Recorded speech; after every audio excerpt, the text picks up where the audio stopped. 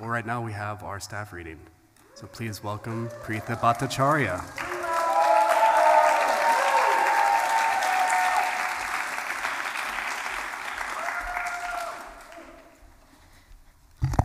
Okay, can you hear me? Whew. Okay, I can hear me. Thank you so much, Leah, Adam, and Gwen, for giving me the opportunity to come back to Sewanee, and to my fellow staff and now new friends for welcoming me in so enthusiastically. I'm going to read sections from the second half of a story called Surrogates, and what you need to know is that the narrator, his name is Neil, was outed as gay in front of his parents after they found him kissing a boy in a Tesla. And he is soon dumped and begins his freshman year at Princeton, where he tries relatively unsuccessfully to find a place for himself. So I'll read from Princeton, and it'll sort of be excerpted onward. Surrogates. Art history is a last-minute addition. The lecture hall is large, and the professor speaks so softly you have to glance over at the notebook of the guy sitting next to you. He hasn't written anything down. Rather, he sketched miniatures of each of the 20 paintings that have been covered in the last half hour.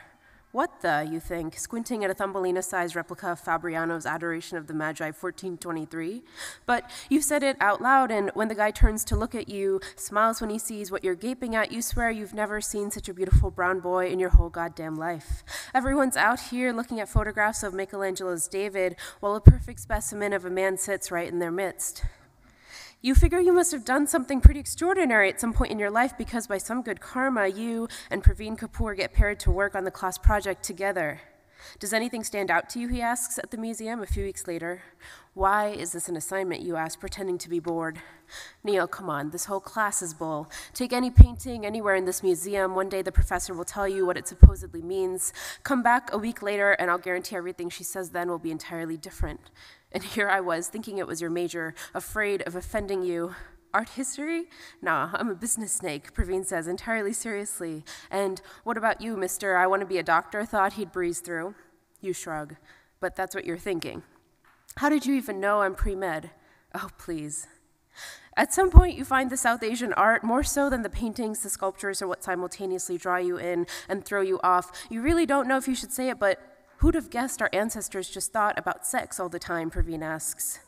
It's true, the men with tapered waists, tree-like limbs, the women with their perfectly round breasts, their sultry poses, fish-shaped eyes, not to mention all the phallic paraphernalia. You encounter a statue of Indra and read, Sage Gautama, upon discovering Indra's lust for his wife, cursed Indra to bear 1,000 female marks. Years later, he adjusted the punishment, replacing them all with eyes. Did you know this, you ask? Praveen comes over, shakes his head. You notice his body is much too close, his left shoulder just behind your right. Before you leave, you browse the gift shop. Look, Praveen says, as the two of you are walking out. In his hand, he holds a postcard of the little Indra statue. He gives it to you. You continue playing these games, continue meeting unnecessarily for your project. Let me show you some real art, Praveen whispers in your ear one evening. He takes you to your first drag show. For each queen who performs, you admire her pure womanliness, the breastplates, the artificial curves, her posture, her walk. Didn't you like it, he asks after it ends, the both of you standing outside, passing a cigarette back and forth. I didn't say that. He sighs. It was nice seeing them so comfortable on stage, though I certainly can't say the same for you, man, he says with a grin, nudging your shoulder. I've had my fair share of being in the spotlight, you reply. Before you know it, you're telling him about how you inadvertently came out to your parents. When you finish, he bursts out laughing, but almost immediately dons a serious expression. You have a better story, you ask? He shakes his head. I'm just thinking about how relieving it must have been to finally have them know, and I'm sure they didn't take it well. They never do, but it happened without you even having to think about it. And isn't that how the most important things happen to us anyways, without us even knowing they're happening? You don't reply. Instead, you stare ahead at the passing cars, listen to the muted sounds radiating out of the club. In your periphery, you watch Praveen lift his arm and feel his palm stroke the back of your head. Suddenly, you grab the back of his neck and you kiss. Then you go back to your dorm room and you fuck, and all you can think to say but don't is something happening? But the next morning, he's gone, though you don't realize how gone until 3 days later, like no Facebook, no replies to your texts or calls, nada, no Praveen in art history. Did he drop the class just because of you? No Praveen in your life, period. Of course, he is actually there. You see him in the academic buildings, in the dining halls, in the libraries, but in relation to you, Drop him, proclaims your roommate. In prepping for your med school interviews, you learn to tiptoe the line between caring professional and assertive dick. Define success in less than 10 words, the roommate says as you pace the living room, the intersection of opportunity and hard work. Okay, I see you. He reads off the paper again. How do you handle failure? A question you can't quite answer. Luckily, Mount Sinai doesn't ask that of you, and they accept you. The first 2 years of med school can aptly be described as a slide leading you down and its sequel toward a dark bottomless pit. Do you ever cry as a med student? You'd like to say no if you cry for one person, then why not the next? But it happens once, third year in your ER rotation. A boy comes in, about 14, kicked out of his home, lives in a boys' shelter, in for a rabies vaccine because a pack of neighborhood dogs bit him and ran away. You hear this all from the nurse, though. He doesn't speak to you, wants only what he's come for and nothing more. When you prod a bit, ask a few questions, he lashes out. Leave me the fuck alone. The sutures you give him are small, perfectly even. It's not the anger that gets you, but the loneliness.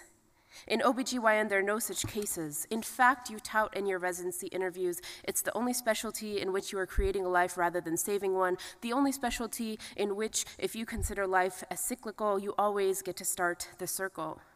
They seem to like that. Later, you wonder about your answer. If life is cyclical in nature, then by saving a life, aren't you just slowing down the progression toward the end of the circle? At the end of the circle, don't you end up at the same place you began? You wake up one morning after 3 years of residency, 2 years of fellowship, just as many working years to pay off your student debt, and 2 years in your own New York City IVF clinic, to a huge snowstorm outside. By the time you step into the office, you're about 3 consults delayed, so you throw yourself into the clinic, kamikaze style, ready to make babies. At the end of the morning, you forget to check the name on the next file before meeting the third couple. You notice the woman first. It's almost as though your brain registers Praveen in one half and this woman in the other. Reasons for them to be here together you can't quite compute. You handle it well, introduce yourself, go through the motions of shaking hands and opening up the patient file like a little wind-up toy. What you learn, the woman's name is Meeta Kapoor, so they are married, together for 3 years. 3, trying forever.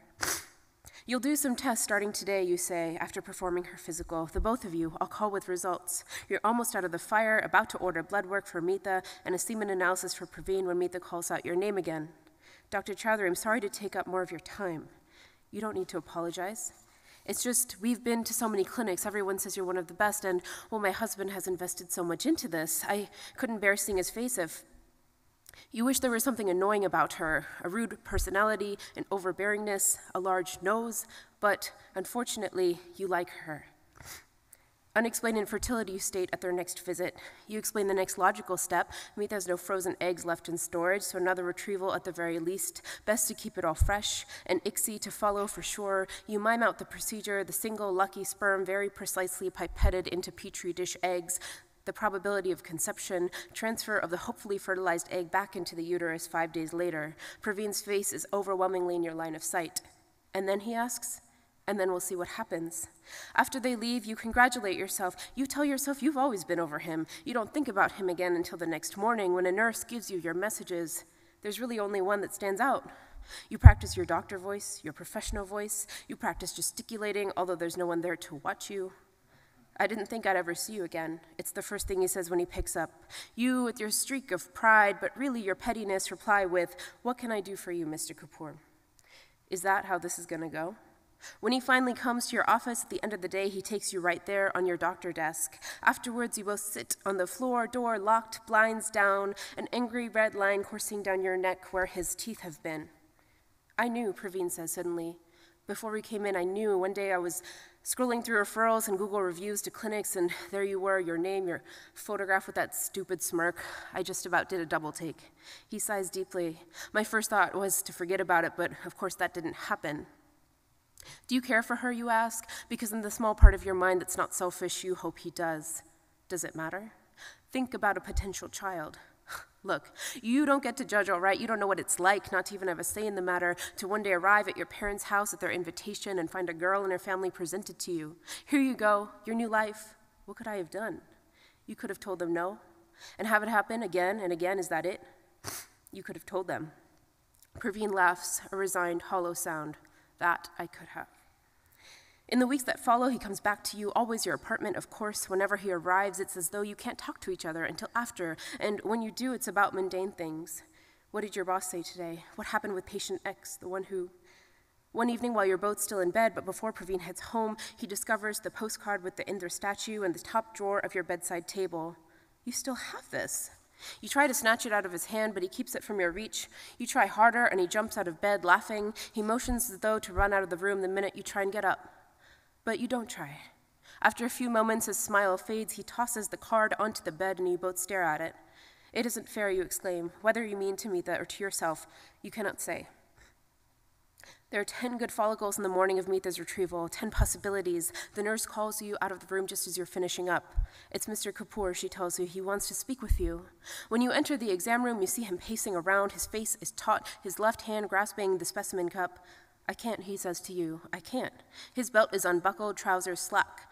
You shut the door behind you. What are you talking about?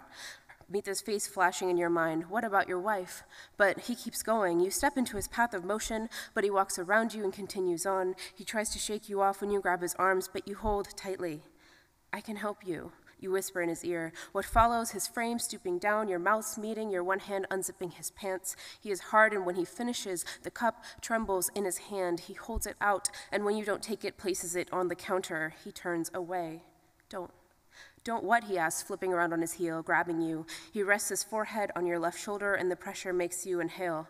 But then the moment passes, and he straightens. It's time for us to let this go.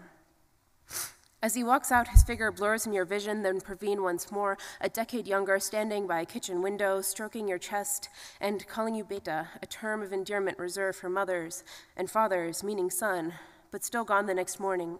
And now you are shaking, your non-dominant hand pushing hard against the wall, a new cup in your fingers and your anger toward him suspended, puppet-like, dancing above your head. You grip your erection tightly and stroke, trying hard with each passing second to let go. The day of the transfer, the embryologist tells you the news of the 10 retrievals. There's one good embryo. One chance, you tell Mitha that morning. You put on gloves, position the catheter. Before you insert it, you look up at her. Her eyes are closed, palms clasped tightly together in prayer. And although you stopped praying years ago, you feel a sense of reverence as you quietly bow your head and continue, acutely aware of all the things you could say but don't, and all the things that you could potentially begin. A few weeks later, she returns. She tries to wear a serious expression, but every couple of seconds smiles widely, betraying herself. You invite her into a clinic room. As you first draw her blood, bandage her arm, have her don a gown for the ultrasound, she is calling Praveen. I don't know what's taking him so long. He said he was on his way. Praveen, where are you? Call me back. You squeeze out the jelly, position the wand, you reposition, and suddenly Praveen is in the doorway, red-faced and panting, then reaching out to her, kneeling on the floor, embracing her while you say, here. Pointing to the screen with your gloved finger, your voice a croak, Mitha crying, repeating, how beautiful.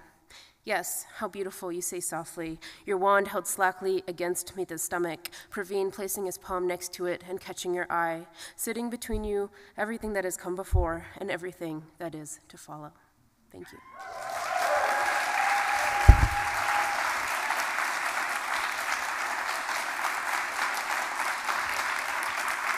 And up next, please welcome Shelby Knauss.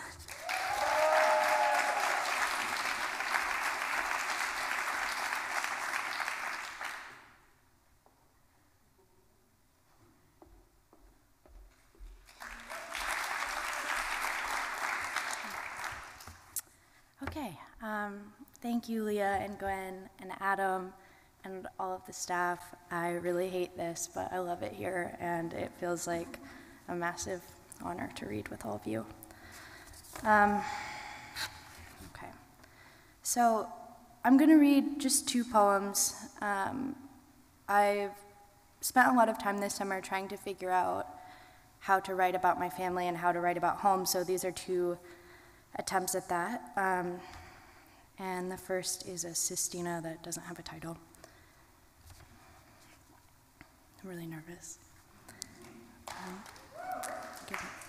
Okay. We've got somewhere to be, and we'll take whatever is running. So I've flown back home, and though I've never brought a man, my mother claims she spent the long weekend under a car and believes it can body the distance. which is all to say I've brought my beloved. As we cross the distance of the bridge that spans the Missouri, we take turns describing our flight to my father.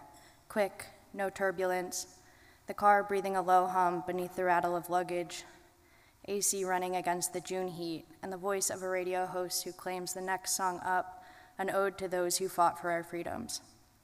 I'm home for only a day, and my beloved has done his homework. He points to the stadium in the distance and begins to talk baseball, claims he wishes we had time to stay for a game, while from the back, I take stock of the changes. Interstate construction, the liquor store running a Veterans Day special, then my father veers to the exit. The car slowing to the in-town limit, past the Sonic, the high school, the boxcars of freight stalled in the rail yard where my father works. But we're home today, so he's taken time off from his hours spent running down the clock to retirement. It's the day shift now, but the distance, he says, never seems to grow smaller. He sometimes takes pictures of train car graffiti and texts them to my family. He never claims to be lonely, but what we claim in this family seldom says more than that which we don't. The car we are in is not the car we'll be driving, but I take what I can get from my father. Nearly home, I ask him instead to keep driving down Broadway. In the distance, the main strip is quiet, but today the meter isn't running. So he drives us past the library, the bank, the bar where he worked, running food and fell in love back of house with my mother. Still claims she made the first move. My beloved laughs. The distance from those days is as loose as the wheel they are chasing. My father says the car is in good shape. My mother spent the weekend under the hood. Once we're home, they'll pack cables in the trunk and take it out around the block one last time, make sure it's running okay, that the car we'll be driving has a full tank of gas and can take us the distance from home to wherever we decide to stake our claim.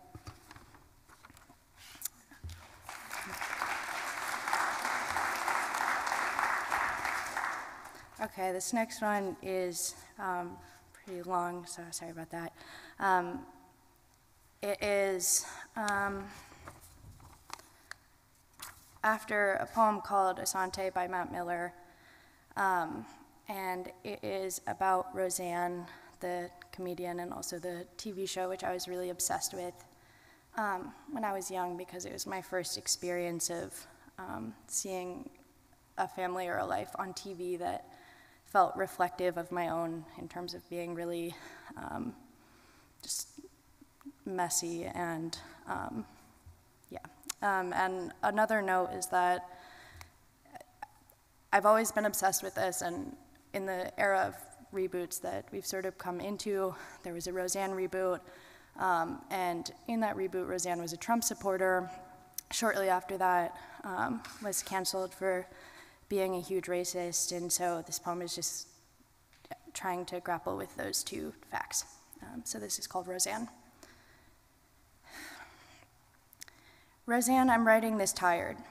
As a kid, I once woke in the middle of the night with my chin in my hands, my eyes dry and fixed to the screen, were already open. Roseanne, I'd been watching a Roseanne marathon. I was raised on TV. Roseanne, I don't remember having a bedtime. My dad worked nights, and my mom would lock herself in her bedroom exhausted. Roseanne, my mom, like you, was the matriarch. Roseanne, my mom was a janitor. She cleaned the church up on Frank Street and would pay me $5 to oil pews and vacuum the cafeteria. Roseanne, post-service coffee should be canceled. The congregation stayed late and stopped sprinkles from the donuts into the fibers of the carpet. Roseanne, I could go on and the rest of my life without seeing another donut. Roseanne, I'm a celebrity too. Was a guest on the Ellen Show as a child inventor. Roseanne, they flew us to LA and we stayed in a hotel where my parents couldn't afford to buy breakfast. Roseanne, my dad walked miles and returned an hour later with a liter of Sunny D and a half dozen glazed donuts. Roseanne, I will never forget it. Roseanne, my mother hates donuts. Roseanne, my mother, like you, cannot fake it. Roseanne, I should note that my father's no saint, but I think we can agree that the show, this poem, is primarily the story of a mother, her sister and daughters. Roseanne, I will never have children. Roseanne, I live in New York now with my sister, like a couple of spinsters. The fires up north have clouded the city in a shade of orange that, Roseanne, you can only imagine. Roseanne, I was always Darlene. Long curly hair, perpetually grounded, I tortured my sister whose body blossomed before mine. We shared a room with twin beds and a lamp that responded to clapping. Roseanne, I'll let you imagine the rest. Roseanne, I once pushed her so far she pulled back her arm, threw a fist at my jaw, and I fell to the floor of our hallway. Roseanne, our parents said I probably had it coming. Roseanne, I had it coming. Roseanne, my sister was more of a Becky, kinder, more responsible. When we'd wrestle with our dad and he'd jokingly ask if we were tough or taffy, my sister would always choose taffy. Roseanne, I've got a bone to pick with Becky. Devoting her life to a deadbeat boyfriend, I feel certain she'd have made it through college. Roseanne, my sister was the first in our family to make it through college. Before that, boarding school. Roseanne, I went too, and my parents went deeper into debt. Roseanne, I nearly failed out and only got A's in English. Once, I was walking to class and crossed paths with my sister's boyfriend. Roseanne, he pretended to go in for a hug and proceeded instead to unclasp my bra through the back of my shirt. Roseanne, she dumped him her first year of college. Around the same time, the girls in my hallway gathered in the common room at 4 a.m. and did crunches while they streamed the royal wedding. Roseanne, I watched you in secret when I should have been doing my homework. Roseanne, I sometimes dream I'm sitting at the desk in the third-floor room where I often imagined my body swinging from a rope in the stairwell. Roseanne, in the dream, it's the end of the term and I've never once made it to math class. Roseanne, I made it through school. Roseanne, my parents couldn't have afforded to ship back my body. Roseanne, I'm medicated now. I watched you in secret when I should have been doing my homework. Roseanne, I didn't miss home, but missed relating to something like it. Roseanne, you were greedy for wanting a reboot. Roseanne, the reboot contradicted the end of the series as you left it. Roseanne, Darlene would have stayed in Chicago. Roseanne would have called it a cop-out. You might have imagined Lanford, but I swear it's the town I grew up in. Roseanne, I see now my faith was flawed. Roseanne, yesterday your president was indicted. Roseanne, maybe that was never the way it could end. Roseanne, you got something right that last season. The way that Roseanne, in a state of desperation, reimagined a life in which her husband lived and they went on to win the lottery. Roseanne, I understand Roseanne had to write her way into another reality. Roseanne, I understand the power of fiction. But Roseanne, I'm still waiting for the punchline. The last time I was home, I woke up to a piece of cat shit left at the foot of my bed, and the toilet only worked if you turned the water on and then off again. Roseanne, please just tell me the punchline. Roseanne, my family has a Powerball pool.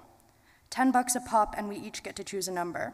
Always 36, for the number of times you salted your food beside your fictional husband's hospital bed. Roseanne, is that the punchline? Thank you.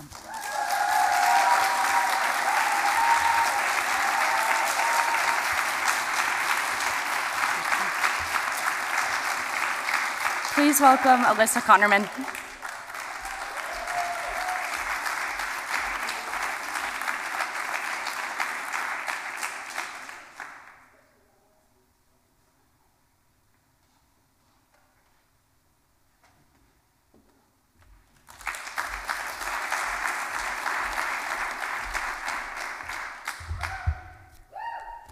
Hi. It is always very different getting up here from giving announcements and then reading. Every year I'm like, I'm up there all the time, it's fine. Then I get up here and it is not. Thank you for, you all know staff, I love you all. If I could go through an unsuspecting wormhole into a different universe every summer with anyone, it'd be y'all. Adam, Gwen, thank you so much for everything you do during the year to make this fun and so much easier for us. Leah, thank you for everything. Most importantly, for letting Sakina and me continue to give completely unhinged announcements up here twice a day. It's fun. My first summer on staff this is my third year, so 2021. And after Holly's craft lecture, I figured out something in a story that I had been working on. So I was like, okay, I'm gonna revise it and then I'll make myself read that. And then last summer, I was like, I'm gonna make myself write something new. And then doing that twice, I was like, oh, this is a pattern now. And which is just like a really cool thing to do to yourself. Like, I'm gonna go work at this conference and write something in 3 days that I have to read to people. So here we are. This comes out of a conversation that Kaki and I had at the French House the other night talking about Pet Finder, the website that I am assuming you all are familiar with. If not, this is not going to make any sense.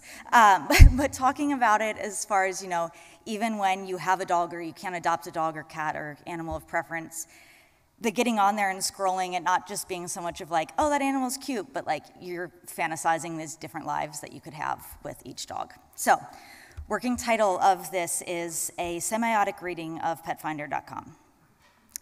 Banjo, male, beagle mix, 4 years old. Banjo has been a delight for his foster family. Banjo is the kind of dog, with his playful spirit and his zest for cuddling, that makes you immediately wonder how you ever lived without him. With Banjo, you will no longer sneer when people use the cliche about making a house a home, because you will now truly understand what home feels like. Update. Foster family confirms Banjo is gentle and calm with small children and tolerates change well, as his foster mom just brought home a baby girl. But that will never matter for you, Liz, now will it? Millie, female, pit boxer mix, 2 years old. After a tough start to life, Millie has gone from anxious to angel in her time with her foster family. Millie will make you believe that you, too, can crawl out of your current hole. But Millie only needed a soft bed and some good kibble, not an out-of-network therapist that your insurance won't touch. Taco, male, Chihuahua mix, 5 years old. Taco is bringing neurotic back. When Taco snaps, people think it's cute, and not in the polite, pitying, just trying to escape this interaction way you're used to, in the way that they're cheering for him, the 9-pound underdog, yapping to make his opinion known.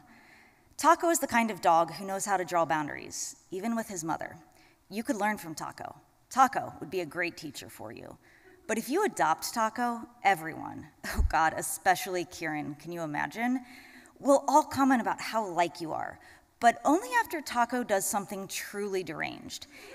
And this will depress you both so badly that the rescue will demand you relinquish him. Lucy, female, super mutt, 2 years old. Lucy will make you the kind of person who goes to bed and wakes up on a consistent schedule, who can't wait to get going with your day. The produce guy in the corner will know you and will start keeping dog treats on hand to give one to Lucy whenever you pass. She will make you the kind of person who casually chats with strangers without slipping into debilitating self-doubt and social unease. You'll smile like she smiles, goofy, glad, carefree, loved. Clementine, female, Boston Terrier, 6 years old. With Clementine in your life, Nicholas will come back. He will realize the things you needed and never said. He will take responsibility for the ways things fell apart in this last year, share how he regrets letting your 6 years together implode so unceremoniously. At the exact right moment in this conversation, the moment Nora Ephron would script, Clementine will perk her ears, pull forward from your arms, and lick his cheek. He will laugh, doing that side smile that makes the dimple on his left cheek come out. He will take a fistful of your sweater to pull you in for a kiss. Clementine will bark, twice. Nicholas will make a joke about how she's jealous. You'll both laugh, kiss again, and now Clementine will give in and just rest her chin on his shoulder. Update, adoption pending. Leroy, male, Shih Tzu, 12 weeks old. Leroy may only be a puppy, but he's already the leader of the pack in his litter, and he will bring the same MO to your home, too. Leroy will take no shit, and you will respect this about him. You'll try to be more like Leroy, and you'll like how it feels. But unfortunately, Leroy will also take no shit from you, nor allow any men anywhere near you. He may only grow to be 15 pounds, but it will be 15 pounds of unrelenting tyranny. Matzo and Macaroon, females, hound mixes, 2 years old, bonded, must be adopted as a pair. Matzo and Macaroon will make you feel things, and not just deep primal shame about what happened at last year's Passover. They will make you feel joy, hope, like maybe, with Matzo and Macaroon, next year's Seder will be different, better. With this pair of hounds, you will finally wake up and go running again in the mornings. You'll go on long, scenic walks. You'll actually wear those hiking boots you impulsively bought from the REI semi-annual sale, not just move them from room to room every month or so, still in the box. You will be awash in endorphins. Zeus, male, Australian cattle dog, 3 years old.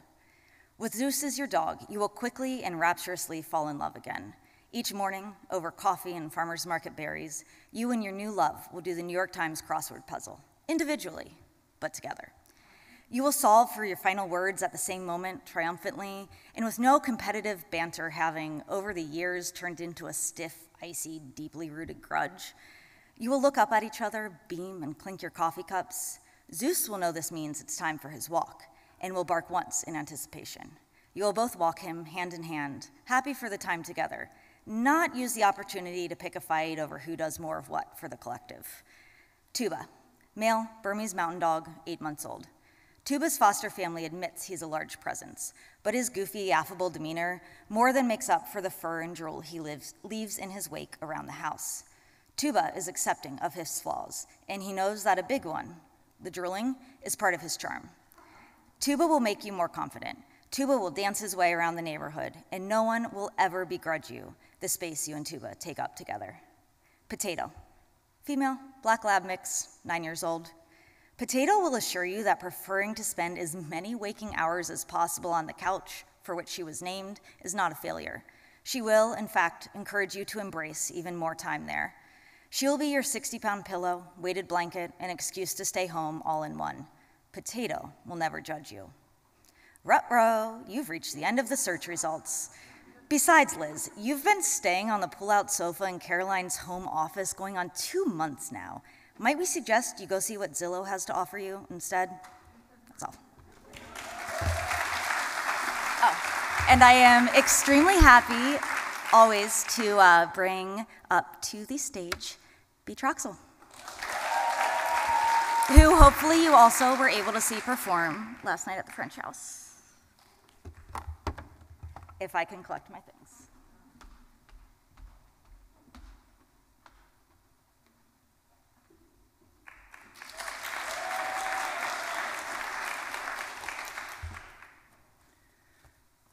I had a wild thought that, what if I got up here and just played a sonata with these glasses of water?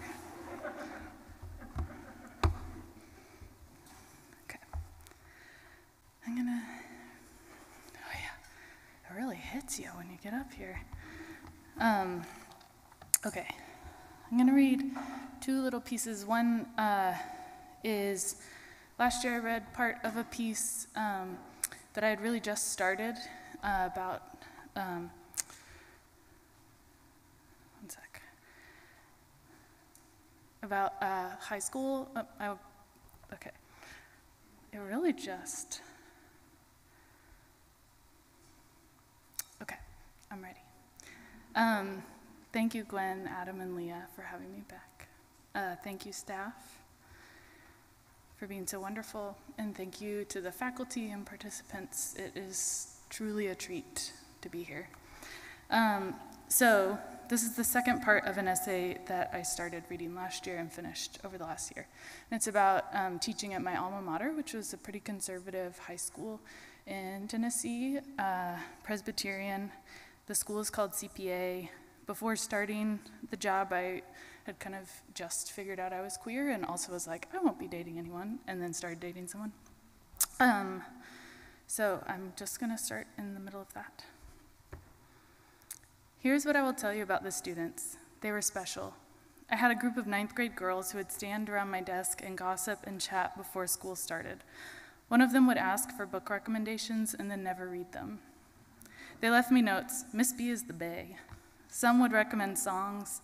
One student would sit and play Billie Eilish covers with me after school while the other students quietly did work in the library. I once watched a freshman boy run around the library dancing to Shakira when only one other student was in the room, glancing at me every few seconds as if challenging me to stop his wild behavior. But I never did. Needless to say, I loved these kids. They were silly and smart and goofy and shy. I posted a new poem each week on my desk, which only one student ever read. I ordered covertly secular novels into the library, and I snuck out 2 titles, Recovering Biblical Manhood and Womanhood, and I Kissed Dating Goodbye. There were a handful of students who would walk into my room and say things such as, I don't think there's anything wrong with being gay, or my friend is gay and I don't think that's a problem, while walking past my desk. They must have had some sense that I was a safe person. Every Friday during lunch, the female faculty converted the library into a Bible study room. Bibles and notebooks fluttered throughout the room as women chatted and discussed the radical role of women in the Bible. During these lunches, I would develop these intense headaches. Old thoughts that I used to have in high school began to pop up, ones in which I would doubt my view of the world because I thought I should feel God's presence. The way they talked about God at CPA made me think that if I just lived a little purer, if I tried just a little bit harder, then I might feel that presence. I spent so much time in high school not feeling connected to God or the Bible, and so I had to learn to trust others' perceptions over my own. When you learn to trust others over yourself from a young age, it takes a long time to learn what your own thoughts are. I found this sensation returning when I became a teacher at this school.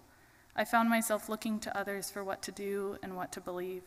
It happened when the Bible teacher would come up to my desk and ask where I went to church, and when he heard I was Anglican, he would invite me to his Baptist church. Once a week, he'd let me know what time his service started on Sundays. It took all of my people-pleasing body to not attend and not fear that he had some divine knowledge that I did not. It happened when teachers spoke to me of their fears for the students going into the real world. It happened whenever we had our weekly chapels, filing into the giant sanctuary with dim lighting and a conservative speaker. The worldview that the school held, created a space where I doubted myself, because I never felt that connection to God or that understanding of divinity that everyone else talked about. Rather than trusting that absence, I doubted it. My mom often told me that I seemed to have more of a connection with God than anyone she knew. I always protested because I felt so much doubt, but I still did not want to let down the people in my life who saw something bigger than me. I think she implied I had a connection to the sacred things in the world, but this was again a moment of seeing something in me that I could not understand for myself. Others seeing God in me where I did not continued to separate me from my body, my perception of self, and I longed for praise from others about virtues I felt as if I could not control. While I was working at CPA, during walks with my girlfriend C through my neighborhood, I would get nervous about students seeing us and outing me to the school. In my first week as librarian, I went to a show with her in a small venue in town. We were holding hands in the back, pressed against each other, while we listened to a blonde Nashville musician. The next day at school, one of the literature teachers came up to me in the library. He was known for teaching the AP language class with a strong social justice bent.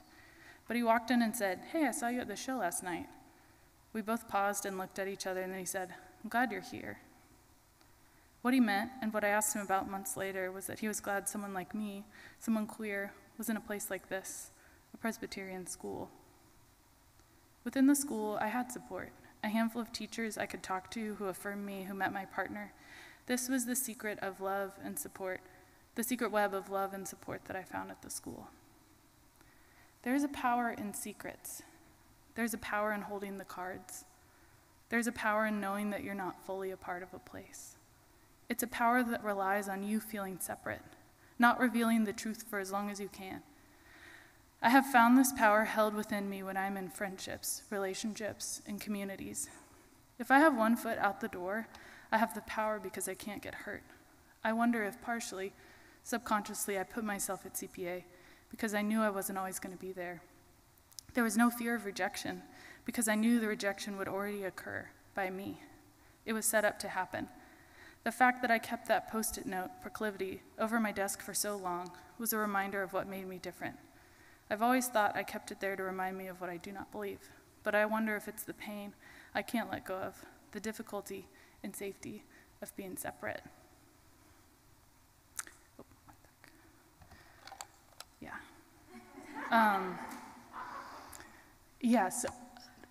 I'm at the reading right now, but Ananda, I'm going to read the essay that Ananda told me to write that's about the red phone. Yeah, and just a little bit of it, and just kind of about why I became obsessed with a toy. It's pretty confusing. Okay, I'll call you back later.